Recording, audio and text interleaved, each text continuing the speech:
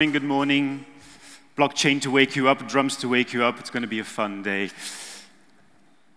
About 5 years ago, I moved to Belgium after having lived in the UK for 15 years. And my then employer asked me to prove my history of work and prove that I had paid social contributions in England. That's how that made me feel, that process of trying to get that done. Hard. About a year later, I tried to send some money over from my English account to my Belgian account, and by the time it hit my Belgian account, I had lost about, I don't know, 7% of my money. That's how that made me feel. Earlier this year, I was in Athens, and I took an Uber. And the guy started complaining about how hard he had to work because Uber took such big cuts. And to be honest, I felt a bit awkward about using the service Uber. And in situations like these, why I think that blockchains are WTF, wondrous and totally fundamental. Or for the Flemish amongst us, because we like a bit more nuance, don't we? Waarschijnlijk toch fundamenteel. But blockchain is the one technological evolution that's going to have a fundamental impact on our businesses, on our society, and on us as people. The theme of the next 2 days. What am I going to cover in the next 14 minutes? 3 things. What the fuck is blockchain? Very briefly. 2, why is blockchain wondrous and totally fundamental, but in lowercase, kind of fundamental? And 3, why is it really fundamental? Before we kick off, one crucial number to remember: I'm not a techie. Yeah? No technical questions later. My job as a consultant is to understand technology for its impact. That's what I do. So what the fuck is blockchain? Blockchain is kind of like a database technology that runs on a decentralized network of computers, and these computers, they verify transactions, they create transactions, and they all store a copy of the database. Doesn't really stick, does it? So I suggest we role-play blockchain, all of us, with this, an orange. I'm going to do a transaction with this orange. Peter, you're going to be the receiver. Everybody pay attention. Bam. We've just blockchained. Because everybody's seen this transaction, everybody's registered the transaction, and if I ask you the question, who now has the orange, everybody will go, Peter. So imagine now that you're part of a decentralized network of computers. Decentralized because you don't know all the computers in the room here. But you've all used a common protocol, your eyes, to register that transaction. And you use your brain to store it. And our collective brains now know that this is true, that the orange is now of Peter's. And we don't need some kind of bank of oranges or whatever to do this transaction. We've just done it. So in essence, blockchain is kaas. It's a lot of food today. I call it consensus, but as a software. Because when software registers that transactions, it does it a whole lot better than us humans do. Because that lady over there, she's a bit pissed off with Peter because he stole her parking spot. And the guy in the back in the white shirt wasn't really paying attention. We're just not very good at this, and blockchain software is. But it's the same thing. It's a common history of the truth. That's blockchain. What makes blockchain so technically special? It's super advanced shizzle. And I can't explain that with an orange in 15 seconds. I'm sorry. But there is one element that's quite special. That's the idea of the chain. The chain, which means that kind of groups of transactions, blocks of transactions, are connected to each other to make an increasingly strong layer of security. It's a bit like this. We all know this game. I'm going to sea and I'm taking with me. The first one starts, I'm going to sea and I take with me a bathing suit. And the second one goes a bathing suit, you got to repeat that, and sunglasses, and so on. We create a history of truth, and if someone messes up, forgets bathing suit, someone around the campfire will go, no, no, no, no, no, that wasn't true. And the transaction gets denied. That's blockchain. What does that mean for our orange transaction? Say if I were of bad intent, and I wanted to re-spend that orange and give it to the person next to him, I couldn't, because I'd have to hack into that block where this transaction happened and it's stored. That's really hard, believe me. But I'd also have to go through all the blocks that followed it, that are created in the chain after my transaction. That's double hard. And I'd have to do that across a network of different computers. It's really unlikely. Light entertainment to kick off the day? No. Well, let's forget about the technology, right? Let's just focus on why I think blockchains are important on level 1. What are blockchains actually good for? One thing, transactions. Orange transactions. Or pizza transactions. This was the first ever blockchain transaction. Someone gave someone 10,000 bitcoins for 2 pizzas. Very expensive pizzas, according to the exchange rate of today. But transferring Bitcoin is what blockchain kind of did in the beginning. That's why it was invented. Bitcoin was the first application, so to speak, of blockchain. But it's not just money that you can transfer in a secure and a safe way on a blockchain. Blockchains are good for all kinds of transactions, all kinds of assets. What if you could register land ownership on a blockchain? It would be much more secure and safe and cheaper, which is what countries like Georgia and Sweden are experimenting with. So remember, all kinds of transactions. That's what you need to remember. The second thing that's a key element of blockchains is that some of them are programmable. You can add conditions to these transactions. So if this, then transaction. And the guy who kickstarted that was this lovely fellow, Vitalik Buterin, the sexiest of all computer programmers. He was really involved in Bitcoin, but he thought, hey, this is a bit basic, right? We can do better than this. He was 19 at the time, and he wrote a white paper proposing a new, more advanced blockchain called Ethereum, which had the same cryptographic benefits of the old blockchains, but added another layer on it, so you could start building applications on it. I'll give you a few silly examples. You could build decentralized applications that do what the lottery does. If it's 7 o'clock, then generate some random numbers and split a transparent amount of money over the winning accounts immediately, according to some predefined rules. That's what you could do. Or this one. When our cars are finally going to be connected properly, we're going to be doing a deal with blockchain-based insurance companies. And the conditions are going to be something like, hey, you no pay, you no drive, we're going to stop your car. These are the things that are going to be happening.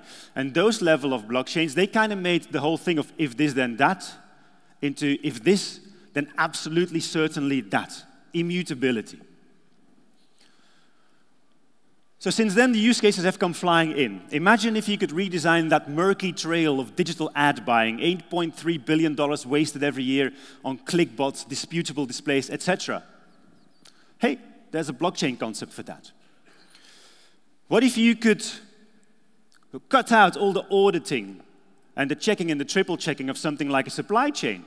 Who can take my container at what point? That's what the logistics industry is doing. Blockchain concepts to fix that. What if you made the process of licensing content for music, for instance, much more streamlined? And you could actually prove that a certain track was paid 700 times. Hey, there's a blockchain concept for that, aimed at record companies. And what if you could actually have an immutable history of all your transactions with the government? So you wouldn't have to prove that you have a driving license or that you have paid social securities. So yes, governments around the world are working on all kinds of proof of concepts, also in Belgium, to make this information flow more connected, more transparent, and more secure. Now, this is what's happening right now with companies that do transactions and when they hear about blockchain. I want one of those. Financial institutions, governments, record companies, whatever, logistics companies, they no longer want an app. They no longer want a chatbot, thank God. They want a blockchain. And they're right, because blockchains or companies that run blockchains or work on blockchains will be able to make all their processes and their transactions cheaper, faster, and less prone to fraud. And for us people, for us customers, we might actually start preferring doing business with a company that has some kind of blockchain connection or runs on blockchain. So that means that transparency, real transparency and accountability might actually become a USP for companies or governments. Imagine that. However, I think that this is really fundamental, but only on a level 1. lowercase, wondrous, and totally fundamental, small letters. Because it's still about optimization, and it's still about streamlining an existing value flow. And there's a whole lot more to blockchain. I think there is a WTF level in capital letters. Really wondrous and totally fundamental. This could be like a typical value flow of a transaction in the current world, say for an energy consumption. Lots of parties involved, lots of parties that need to get paid. I'm slightly exaggerating, but this is what this flow looks like in Brooklyn. Peer-to-peer, direct. In Brooklyn, there's a street, and there's a bunch of neighbors on one side of the street. They have solar panels, and they sell their energy directly to people on the other side of the street without solar panels. Directly, without the need of a trusted intermediary, without the need of a central authority. That's new. Imagine if you could buy a song or stream a song from a blockchain-based music application. And that song has a contract. And in that contract, it's written that your euro that you spent is divvied up in a certain way. 5% to the guitar player, 1% to the drummer. He always gets less. Sorry, guys. And not 30% to Apple. And if you spend your euro and buy the song or stream it or whatever, your money gets sent immediately. Because the song has an account on a blockchain. And it runs its own business. It sets its own conditions and it collects its own fees. Sabam, PRSs of this world, you're going to be obsolete. And that's new, that's different. It's a more direct way of interacting between a producer and a consumer. 7, 8 years ago, I was naive back then. I made grand statements like this. I said the social web is going to do what the printing press did. It's going to democratize information and content creation. And to a certain extent, that was true. We got Wikipedia, etc. Now, blockchain is going to build on that. Blockchain has the potential to democratize value exchange. And that's a whole different ballgame. We're going to go to an internet of value. And that's because some of these blockchains, they are open, they are permissionless, which means that anyone can start and build an application on it under their own terms. Anyone can start trading between two parties, whatever they are, under their own terms. Anyone can set up an account, which is effectively a bank account. How many unbanked people are there in the world? Anyone can send value from one party to another without central control. And that's new, because normally we trust, or we put a lot of trust in central authorities. We put a lot of trust in banks to keep our money. That went well. We put a lot of trust in governments to create the rules. We put a lot of trust in Ubers and Facebooks, etc., etc. Now, what if that trust is no longer necessary? Because that's baked into blockchain. I'm going to fuck with your mind on one more level. What if you could create your own token, your own currency, and you could create your own marketplace where this token gets used, this currency gets used, and the more successful your marketplace becomes, your little niche economy, the more valuable that token is. That's strange, huh? Let's go back to our cab driver in Athens, our Uber driver. What if he could keep the whole fee that you paid him for the ride? Hey, there's a blockchain app for that. It's called Swarm City. And the reason why Swarm City can afford not to charge fees on that transaction is because they've created a niche token, a taxi token. And the taxi drivers get paid in this token, or will be. This is launching soon. And what happens is the more people start using the service, the more valuable the token becomes. The more valuable it becomes, it means that all the people that own these tokens, the founders, they don't own shares, they own tokens, but also investors, taxi drivers, taxi users, they become stakeholders. And all of them will benefit from a very good marketplace. Blockchain is creating new business models that are based around common incentive models and not around shareholder take-it-all models. That's new. Platforms like Swarm City, they're going to be enabling real peer-to-peer economy, real sharing economy, because that's only the first use case they're working on. The network always wins? Hell yeah, in blockchain land, it really, really does. So for the first time, there's this thing called blockchain that sits on the overlap between technology, profit, entrepreneurship, and prosperity and ethics, and that's new. And if that's not WTF, wondrous and totally fundamental, if that's not bound to have an impact on business and society, then I don't know. Finish off 4 takeaways. 1, if you're in a business that does transactions of any value, and those transactions require immutability or some kind of conditional programming of some kind of mutual trust, blockchain might be able to help you on level 1. Takeaway 2, if you're a business that sits here, if you're one of a middleman, you should really assess how you're going to be disrupted. You should really assess what your current added value is to this value flow, because the role of middlemen will be drastically changed by blockchain. Takeaway 3, start now. Read, watch, do workshops, buy a coin even, just to start. It's not an investment advice. Get confused. You have to. Get ripped off. It doesn't matter. But start, because this decentralized world is different.